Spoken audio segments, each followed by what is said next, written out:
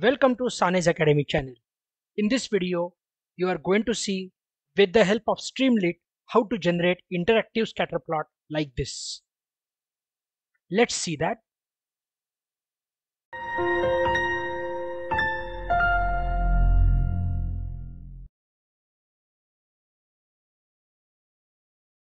Here, our plan is to have a particular graphic displayed in such a way that we have the selection boxes or the drop down boxes in one column, which is a sidebar panel, and another column which we consider to be a graph panel. To begin with, let me tell you that to run the Streamlit application, you require to have Streamlit package installed in your environment of Anaconda. So go to this particular link and install the Streamlit package. Now let us create a new py file, and first of all let us give it some name. As you can see, I have saved it as scatter_plot.py. Let's consider some necessary imports for this particular application, and also let's consider importing the CSV file which we have decided as cars93.csv into our environment with pandas data frame. Hence, as you see, we have done that. Let's take a look at this dataset. This dataset is cars93 dataset, and let us examine the different columns of this dataset. cars93.dtypes will give us the different data types. The scatter plot is basically mean for x-axis and y-axis, and both of them as far as possible numerical columns, and hence we will choose all the numerical columns for our selection. In case if we are interested in only the numerical columns, we can give this particular expression. So cars93.dtypes not equal to object will give us all the numerical columns, and if we put this expression in the cars93.columns, we will get all the numerical columns in this way, and hence we have got all the numerical columns. Otherwise, we can specify the list of numerical columns. In our case, let us specify some specific numerical columns. Also, let us specify the categorical columns as we require them for our color attribute. While I specify categorical columns, you can notice that I have specified none. We will come to know about that later. Now, as per our plan, we intend to have a title first and then the two columns. So let's specify the title. Here goes the title. Let's test the output of this particular file only with the title.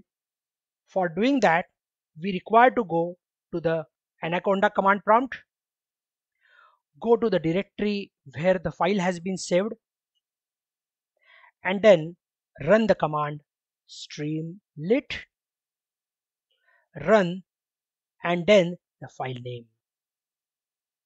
The file name is scatterplot1.py. After pressing enter, you can expect the output to be appearing in the browser which you have set as the default browser. Here comes our title. As we have only written about the title and haven't written about the columns, only the title is appearing. Let's proceed with the columns. So the next part of our plan is column 1 and column 2, that is the output with two columns.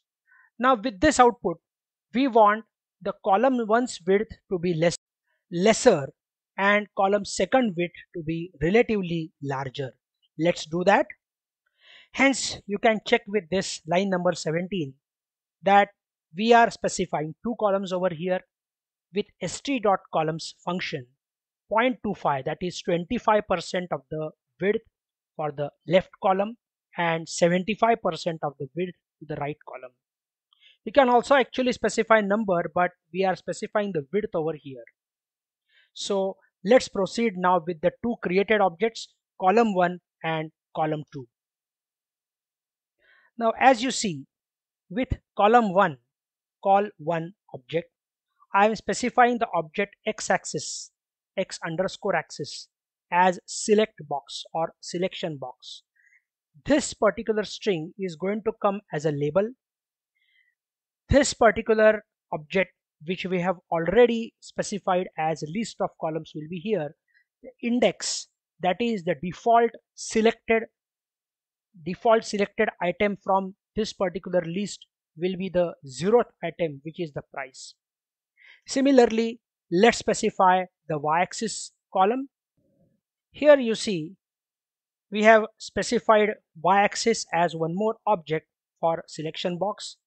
I have over here specified the index 1, that is the y-axis will come the second element selected as mpgcd. Along with x-axis and y-axis, we also plan to specify the color axis or the color hue which we want to have for our scatter plot. Let's do that. We had already specified the categorical columns with cat_columns, and we are now specifying cat_columns as the elements of the drop-down box. So hence our drop-down boxes are ready.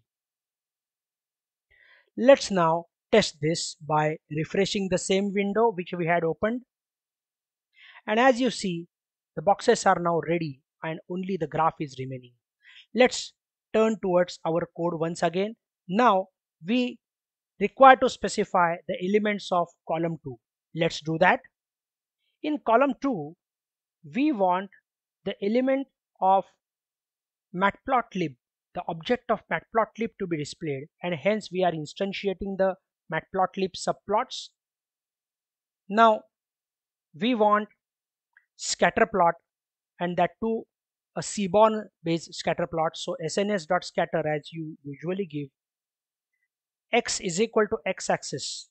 So what is expected is when our selection box, when the user is going to select any element, it will get passed to the x, the element of y-axis will get passed to y, and the element with c-axis selected, whatever element selected, will be passed to u. We intend to display this plot in column 2, hence specifying this particular statement st.pyplot and the object of figure to be given to it is necessary. Now after saving this, once again let us refresh this particular URL, and here we have the plot. As you see, the none will not give any color to any of the categories, and if you choose any other category like origin, you will have the U for that. You can now play around with different options and see your data. Thanks for watching this video. If you like this video, please click the like button, and for more videos from me, please do subscribe to my channel. Thank you.